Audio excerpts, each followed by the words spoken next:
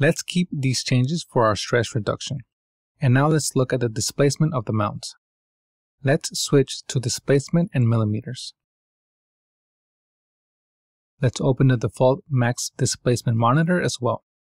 We can see that the forward end of the mount experiences the largest deflection. Let's look at a few design changes aimed at reducing this deflection. We can first thicken the walls running along the length of the mount. We can select the two sides of the most forward wall. We can then use the Power Select tool and select all coincident faces to select all remaining wall faces. Now, let's pull these faces out by 3 millimeters. The results will start to auto-update, and once complete, the second design point will appear in the monitor. We can see the displacement has improved. And let's save a scene as Displace Thicken Multiple Walls.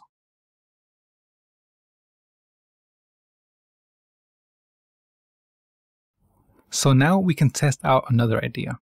We can decrease the transition rate of the sidewalls at the forward end.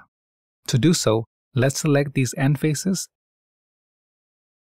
and let's move the coordinate system to an upper edge of one of the faces. Now we can rotate about this axis with the rotation arrows. Select the arrow rotating about the global y-axis and rotate by 10 degrees.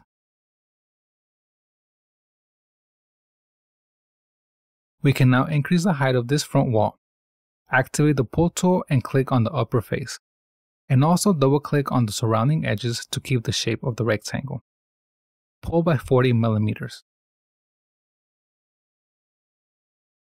And let's save a scene as Displace Forward Transition.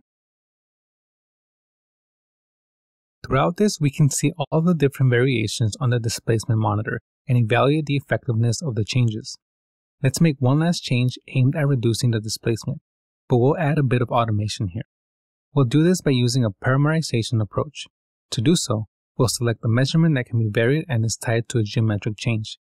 As an example, we can thicken this wall in the aft direction. However, we will need to ensure that it is not too close to the hole. Click on the hole to view its size. In the lower right-hand side of the window, we can see that it has a 50 millimeter radius.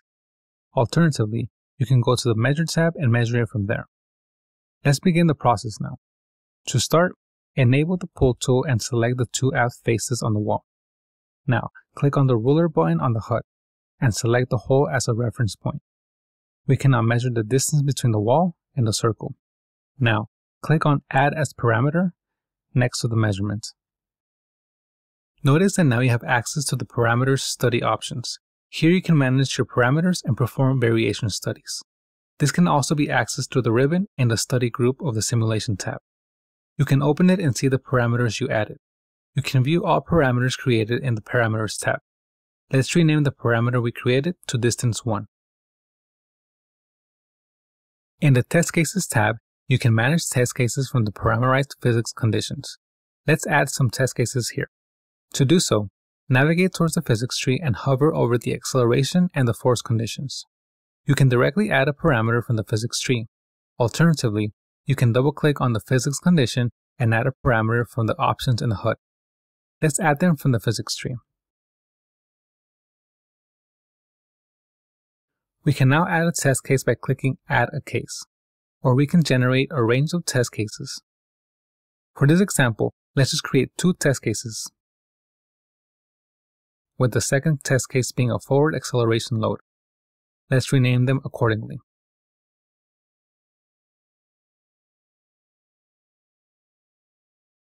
Now, on the Variations tab, you will be able to create various design variations based on both the geometric parameters and the load cases created. Similar to the previous tab, you can create individual variations or a range. This time, let's create a range. To do so, click here, and we'll be prompted with inputs to create our range of variations. First, let's select the geometric parameter. Next, let's assign the range. Recall that our starting distance is the original distance, and we must not get too close to the 50 millimeter hole. Therefore, if we want to keep a clearance of 5 millimeters, our end value should be 55 millimeters. Now, we can enter the interval or number of variations we want. Let's create 4 variations for this case. Now, we'll just choose the test cases to include. In this case, we'll combine with all test cases. We can now create the variations.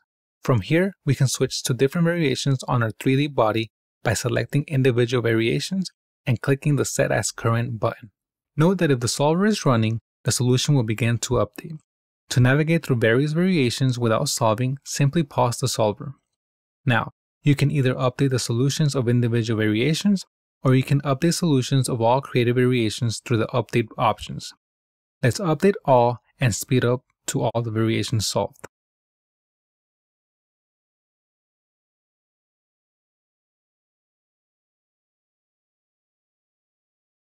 Okay, we can now see all of our results.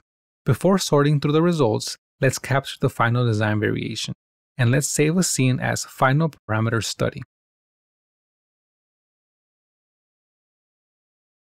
Note that only results for monitors are reported.